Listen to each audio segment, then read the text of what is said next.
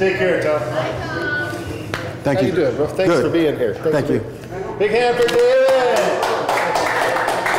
Thank you. The Great Hall. Wow. I haven't been here before. I passed by here many times. And what's your name? What's your name, sir? Eric. Eric has one of those bone crusher handshakes. Oh, sorry. Like it's like, you know, it's like, yeah, hi. Sorry, bro. That's okay. That's all right. I wish I had hands of steel, but it's okay. It's all the guitar. There you go. That's it. I got a guitar story, but I'll fast forward to some other things here. I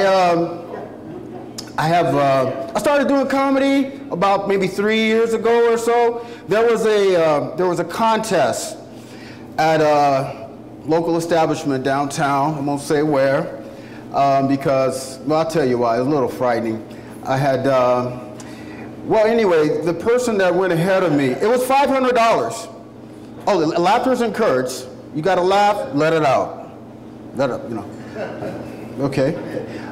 So, $500, and I don't know what your situation is like when the rent or mortgage is due, but you do things that you never thought you'd do before.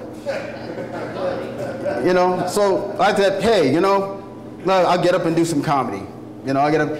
But the only problem was that the place where I was at, there was the person ahead of me. You got to watch who goes ahead of you. She was a stripper. She was on the pole. She was buck naked. All the guys, there were guys in the audience, majority of the guys. They were in various stages of pleasuring themselves before, you know, they call my name out there, you know. Okay, now we have David Little. You know, and these guys were just like, you've ever been in a situation when, you know, you're experiencing pleasure and somebody just cuts you off? Those guys were so angry. They got a name for that. Yeah. Those guys were so angry, just, you know, I got booed. I got booed so hard. You know how hard I got booed? How hard did you get booed? I got booed so hard, I thought that place was haunted. Every time I walk past that place now, I get a cold chill up my spine, and I keep going. Honestly, true story.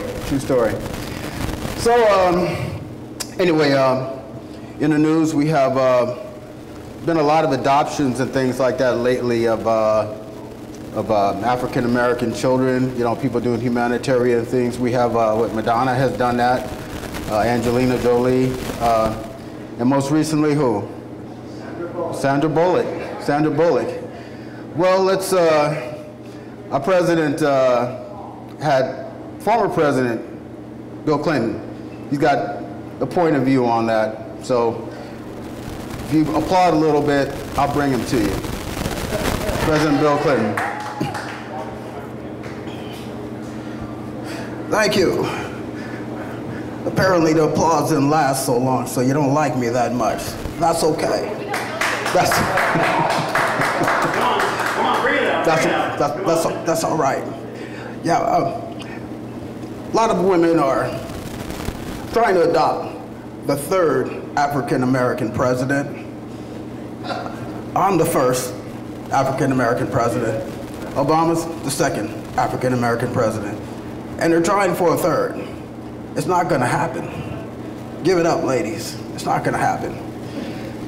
Anyway, I have done something to trump all of those women making humanitarian efforts to do what they're doing. I have decided, Father's Day coming up, I've decided to adopt Tiger Woods. Tiger Woods would be the son I never had. We share a lot in common. We're well endowed in very special ways.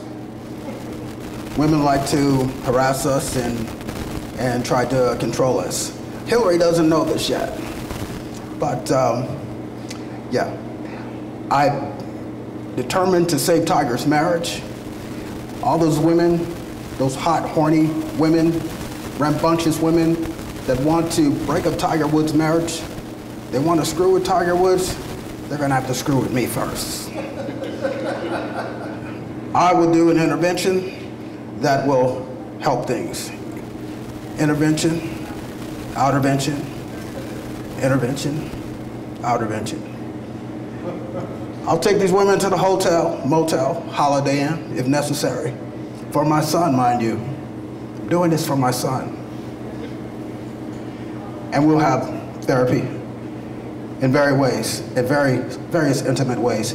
Now I'm going to let you know for the record, I did not have sex with that woman. Tiger Woods did not have sex with those women. And your mayor, Portland, you did not have sex with that man. Anyway, I'm going to bring your president to you right now, introduce you to Barack Hussein Obama. And if you'd like him to come out, you have to give a little bit more applause than you did me.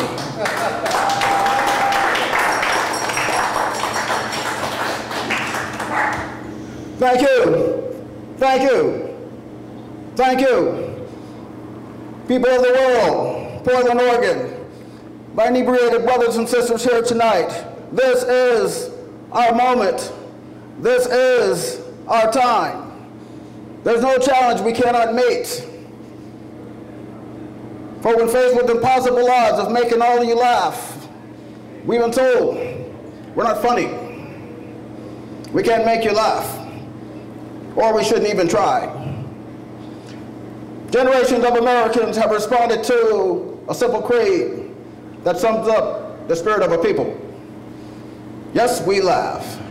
Yes, we laugh. Yes, we laugh when people say, my ears are too big for my head. Yes, we laugh when people say, my bowling score sucks. Yes, we laugh when people don't realize the toughest part of my job is not being commander-in-chief of the free world. The toughest part of my job is living with my mother-in-law. I will close on that note. Thank you for listening. Be sure to pick up a card and watch David Little Short Laughs. I'm going to watch it. Michelle's going to watch it. Sasha's going to watch it. Malia's going to watch it. And I want you to watch it too.